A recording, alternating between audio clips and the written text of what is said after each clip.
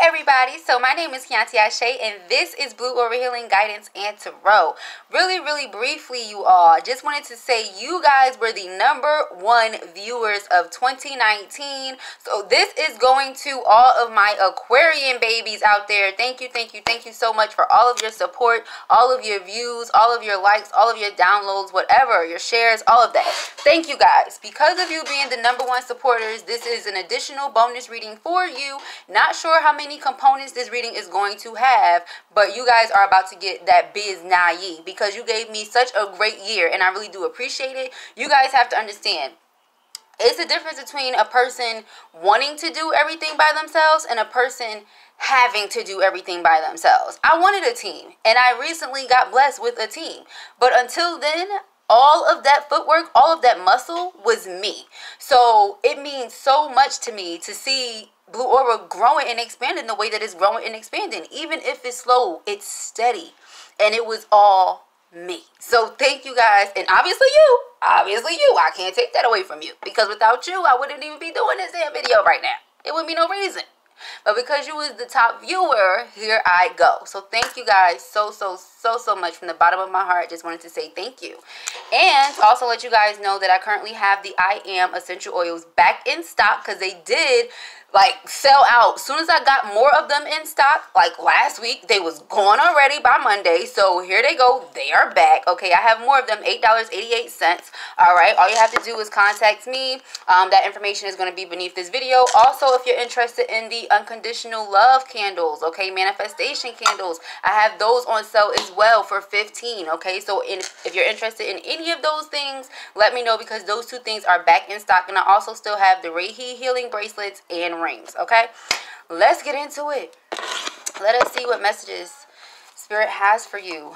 What messages do we have for my Aquarian babies? And this is going to be a timeless reading, you guys, so it can apply to you at whatever time it applies to you. Truth be told, all of the readings are timeless, whether or not a person says that, because time is fluid. All right, you could watch something and the video, the reading could have already had happened a long ass time ago.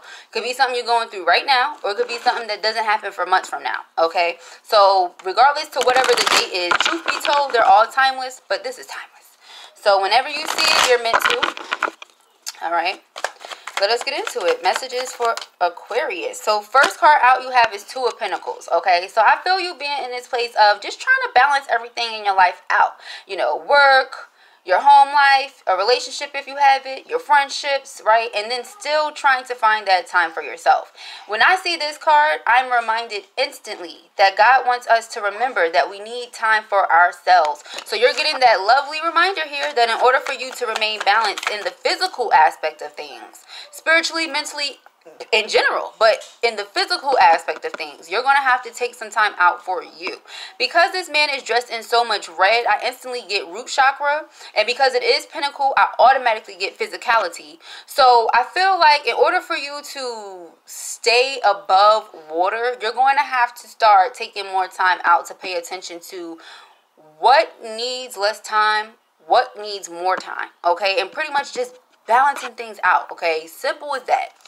Then we have the Knave of Wands in reverse. I feel like there's a lot of action that needs to be taken, but it is not being taken. Knaves are still very young. They're still very inexperienced, and they're still learning. Okay, so with this, I feel like there's something you want to do, but perhaps you feel like you don't have all the necessary information to be able to do it. Okay, sorry about that. So like I was saying, something that you need to do, but you're not quite doing it. Okay, you might feel like this is something you want to pursue, but you just don't have all of the necessary skill sets, know-how, whatever the case may be.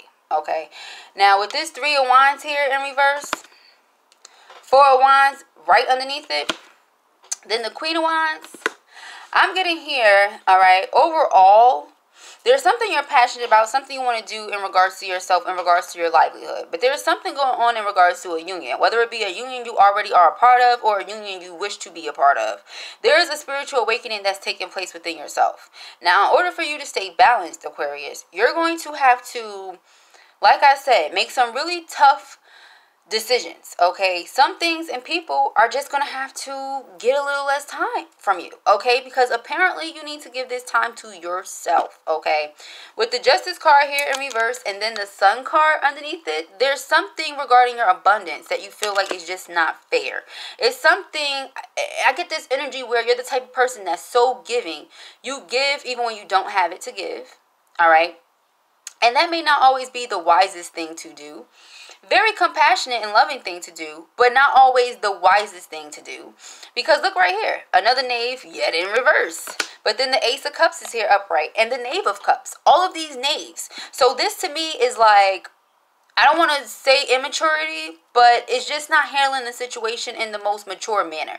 Because when you know better, you do better. And you know that realistically, if you give away everything that you have, even when you don't have to give, you are left with absolutely nothing. You are left to feel depleted. You are left to feel like a queen not on her throne who's feeling a bit bitter. You are left to feel like your plans are not working out. You are left to feel like you're not making judgment calls that are good for yourself and your family.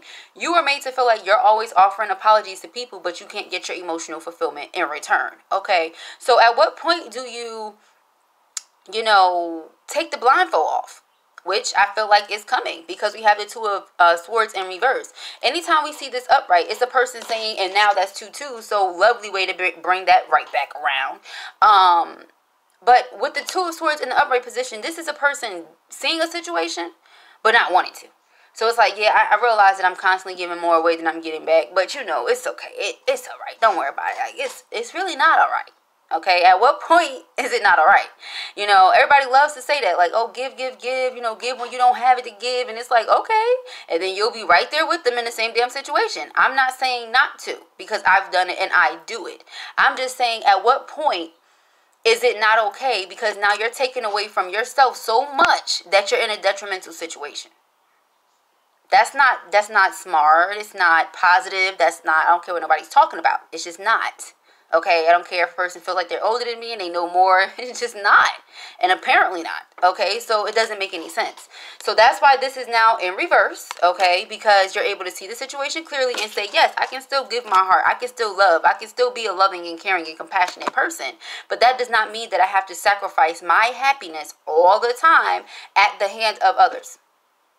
For the sake of others. No. So we have the Ten of Cups here in an upright position, and yet again another 2 in reverse.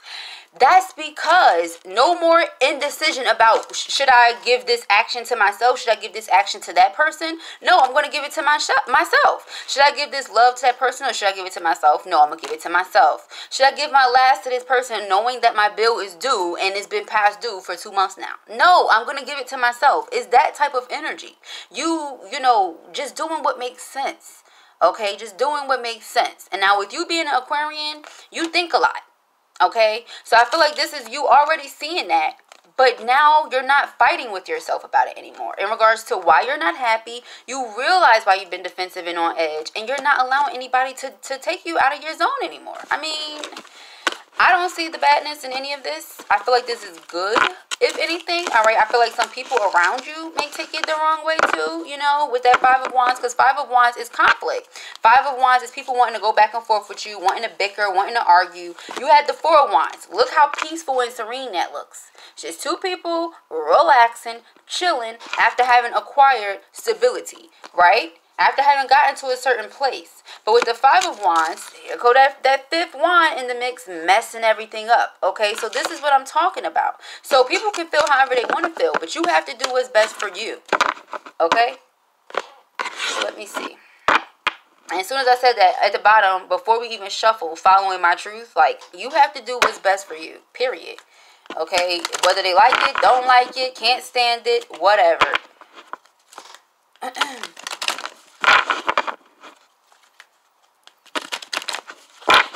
We have asking opens a pathway. I feel like a lot of you have been asking, what should you do? Are you handling the situation the right way? Does that make you a bad person? All types of stuff. Well, here's Spirit delivering your answer to you.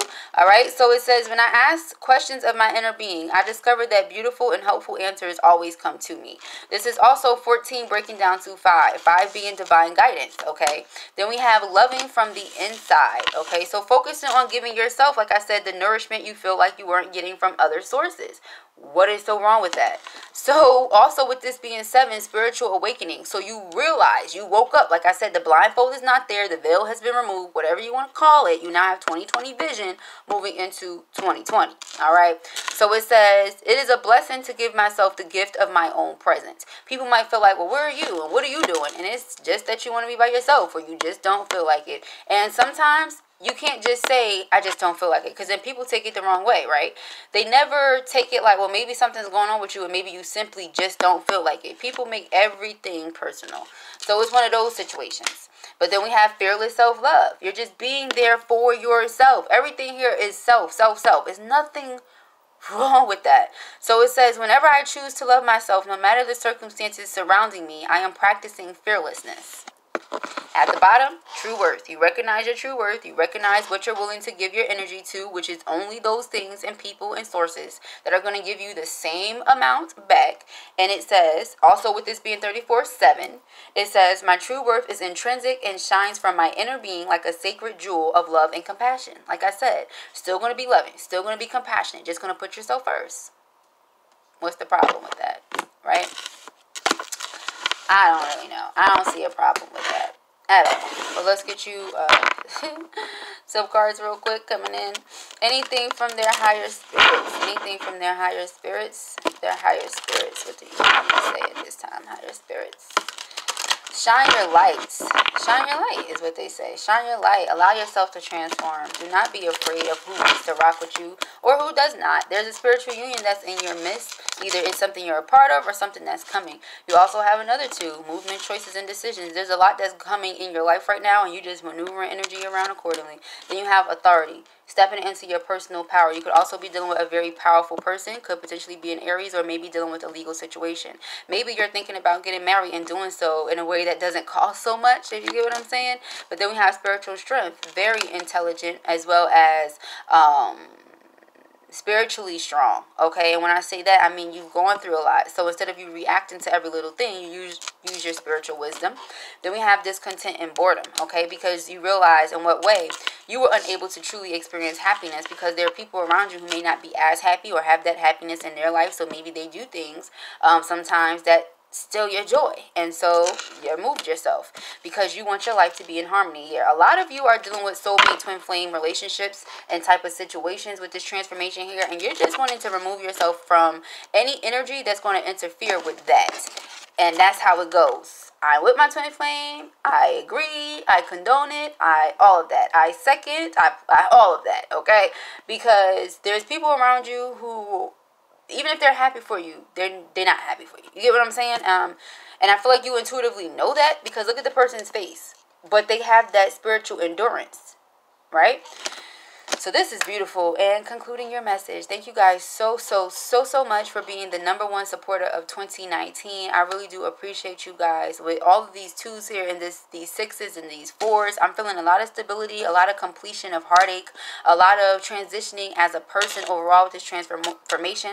I said a lot of you are intuitively feeling it. Here's intuition. We have passion ignited. We also have fertility. So a lot of you are going to be expecting soon, all right, due to the passion that's been ignited between you and the soulmate or twin flame connection that you have. But you intuitively know that you need to transform your life, and you need to remove yourself from around certain energies that are just discontent and do not mix well or mesh well with the harmony that you're attempting to create. So you have to fold your arms and be firm in your decisions, and make the movement, choices, and decisions that are best for you. All right, so this is going to conclude you guys' message. Peace and hair grease.